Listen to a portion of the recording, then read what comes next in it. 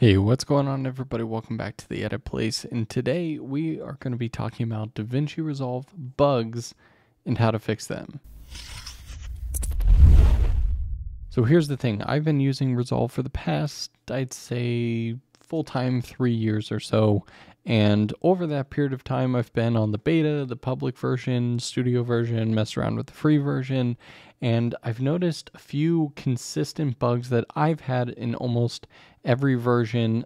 Doesn't necessarily happen all the time, but it kind of comes up. And so I wanted to kind of show them to you and then show you how to fix them in case these are more popular than, just me, because obviously a lot of times bugs happen to many people. If you're a Resolve user, leave some bugs that you've experienced, and if you have fixes for them, please leave that as well.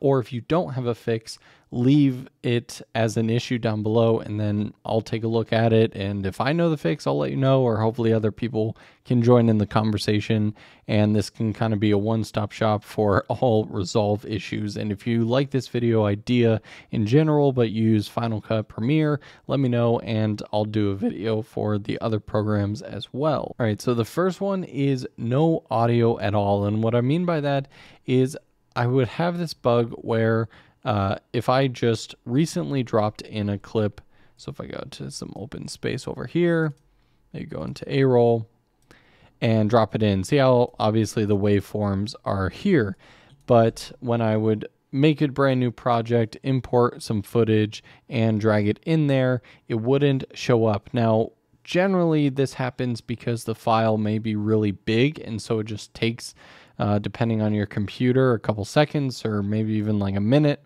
to process everything. And so if you play it back, you should hear the audio, but you may not see the waveforms for a little bit. But I've had numerous a time in the latest versions of Resolve 17, I haven't had it. So maybe it's finally fixed, but for a good 2.5 years or so, I had it every couple projects that I would work on, and I would just never see it show up. And so the fix for that was pretty simple. I would either have to restart the Resolve entirely, or sometimes I could just go back to the home screen, go into another project, and then reopen the project and kind of jump back. Again, I think it's just something where it was trying to read the file and then just would like forget about it or get caught up, kind of hung up on itself, and so it just needed something to refresh, like, hey,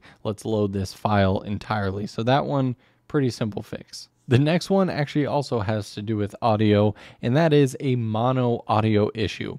This is where I would import, again, clips or music or just audio assets, like sound effects in general, and I would only see mono audio. And because I'm not going to try and import a million clips until it happens, I just kind of made this clip right here glitched out in general. So if we look right here, if I turn on my, where is it? So if I look at a normal clip of what it's supposed to look like, let me solo it so you don't hear the music.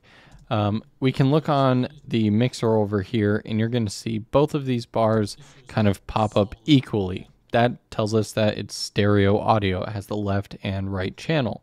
But if I go to this clip, you can see that the right kind of cuts out, and now we only have left audio. And so the fix is quite simple. It's annoying when this happens, but you definitely want to do this before you start cutting it a million times, or else it can just get annoying. You have to select it all and whatever. But if you simply right click on the affected clip, go to clip attributes, and then under the audio tab here, so if you're on video, just go over to audio, you'll probably see it say mono and embedded channel 1. You simply just need to change this to stereo, and then make sure that this is also not the same thing, so that we get left and right here. So you shouldn't really have to change these too much, but pretty much just going from mono to stereo, get that left right in there. Now you have stereo audio. So yeah, I've seen that affect video clips like this with audio attached to it, sound effects, or music files only. and sometimes I don't notice it all the way until like I'm exporting it if it's not a super important like audio file. So that can be super annoying. This next one is a huge pain, and that is render fails, and not just like a one-off render fail for whatever reason. Consistently, a video will not export. It just keeps failing. I haven't had too many issues since I've upgraded to this computer last year, so this may be for the more underpowered machines, but it still happens from time to time, no matter what computer specs you have.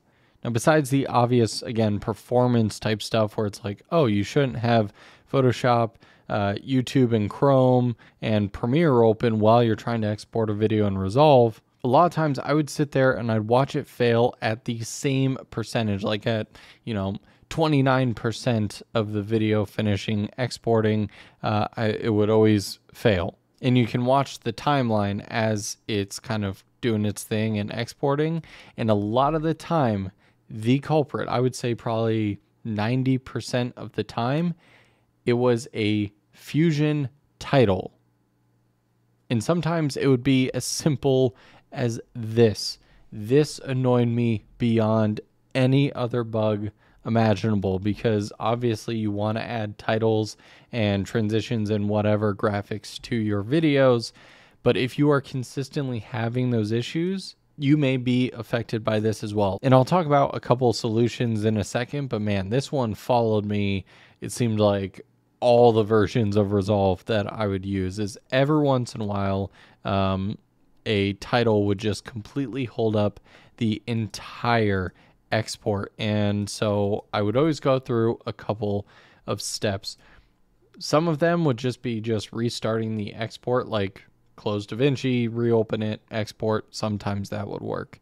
The unfortunate ones would be when I would just give up and be like, okay, I'll just add this title in like Final Cut. And so I'd have to go back to my edit page. I would delete the title, and then export it. It would, of course, go through, and then I would just open that finished video file in like Final Cut or Premiere, add the title there, and then re-export again. Super cumbersome, but if you have to add it in there, you need to get it out.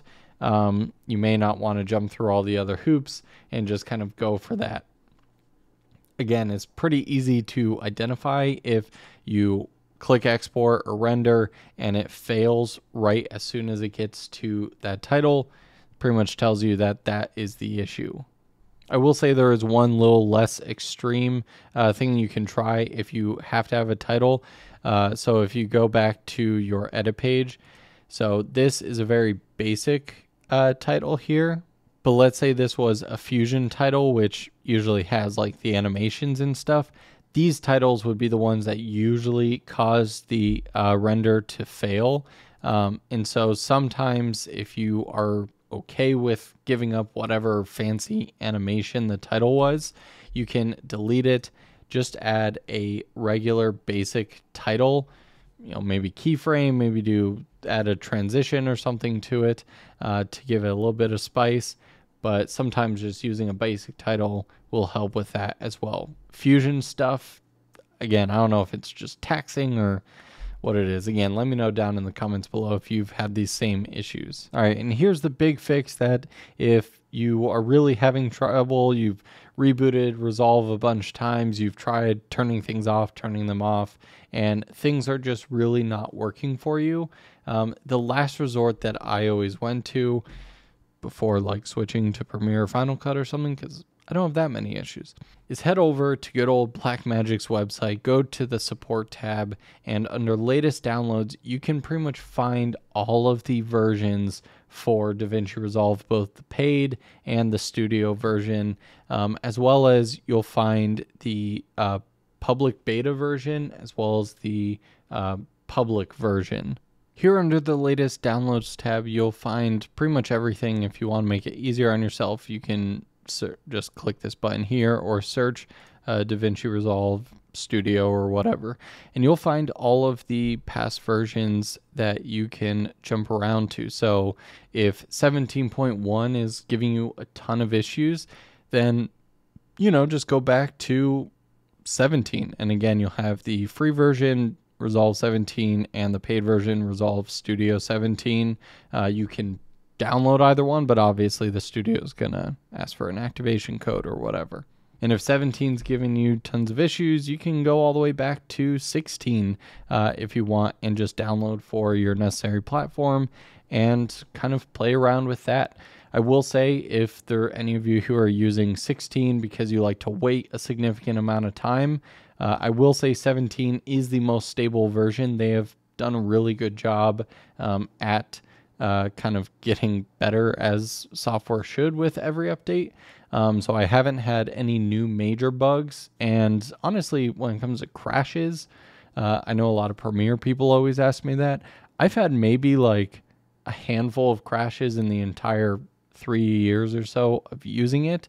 And on 17, I don't think I've had a single crash. Maybe once, but I don't remember. So yeah, 17's doing pretty solid, but yeah, it's still, I'm having a couple of those, like mono audio was the biggest one that I've seen so far. And again, when I say biggest one, it's happened like a handful of times in the past couple of months, but still annoying. So let me know down in the comments below, what bugs have you guys seen? Let's get some fixes going and help each other out to not have such a stressful time editing. So yeah, if you like this video, definitely give it a thumbs up, and I'll see you guys in the next video.